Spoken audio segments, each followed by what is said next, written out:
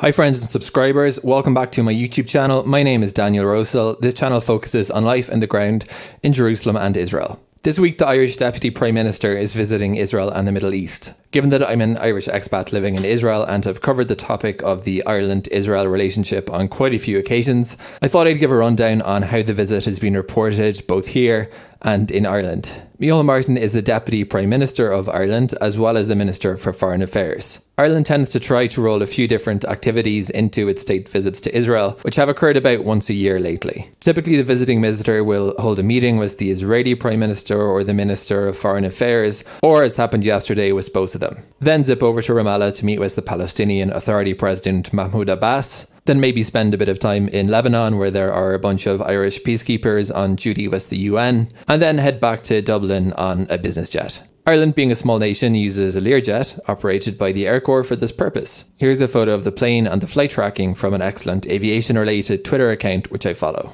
Judging by public announcements at least, Irish state visits to Israel typically involve both sides sitting down politely to tell one another that they disagree on the key issues in the conflict. What's not as commonly reported in the media is the trade delegations that tend to take place around these state visits and which tend to shore up business for the two countries. So it's kind of like a polite, scripted conversation between two people who don't get along, followed by a separate group of people doing a bit of business. Here's some footage from the Israeli press office of what the meeting looked like either way. Ireland usually gives out to Israel these meetings about its building of settlements, and Israel sometimes gives out to Ireland about its virulently pro-Palestinian stance, and then everybody calls it a day. On this particular state visit, Israel seems to have chosen to up the fight little about anti-Semitism in particular. Ireland, for its part, has been sending out signals along the lines of, "We don't hate you, we just disagree with you politically." The Irish Foreign Minister visited Yad Vashem and posed for a suitably contrite-looking photo and then offered some words about how terrible the Holocaust was. Earlier in the day, however, the founder of Holocaust Awareness Ireland lashed out at Israeli media for calling Ireland generally anti-Semitic, saying that such claims amounted to stirring the mud.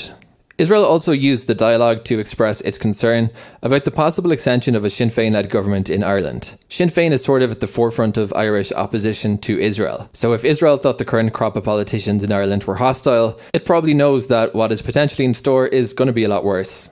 Ireland argued that it was simply incorrect to state that as a country it was anti-Israel. Micheál Martin claimed that Ireland's opposition to specific Israeli policies stems from, quote, its long-standing and principled position on the Israeli-Palestinian conflict. The Irish FM offered the Northern Irish peace process as a potential model for Israel, which has only happened about probably 1,000 times before. He said that in 2008 it was unimaginable that peace could come to the island of Ireland, but it happened. So surely the same thing could happen in Israel if people just wished for it hard enough.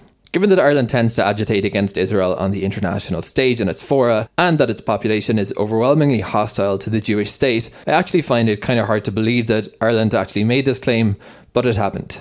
The very same day as he met with the Israeli Prime Minister, the Irish FM travelled over to Ramallah to meet with Mahmoud Abbas. In Ramallah, according to a statement of the meeting posted on the official Wafa news agency, the Irish Foreign Minister lashed out at settler terrorism and said that Israeli settlement activity was contributing to unrest in the region. Personally, I have no time and respect for Ireland's attempt to meddle in the Middle East process. Ireland seems to genuinely believe that if it can butter up both sides and serve as the good face mediator, that it will solve the conflict. The only thing that surprises me at this point is that as time goes on, Ireland seems to be getting progressively more delusional about its ability to actually fulfill this role in real life, while Israel for its part becomes progressively more skeptical, and Israeli public opinion that Ireland is a hostile country seems to be growing. Israel's probably just left wondering why Ireland is trying so hard to convince it that it's actually neutral. Want to get more videos from me? Please consider liking this video and subscribing to this YouTube channel.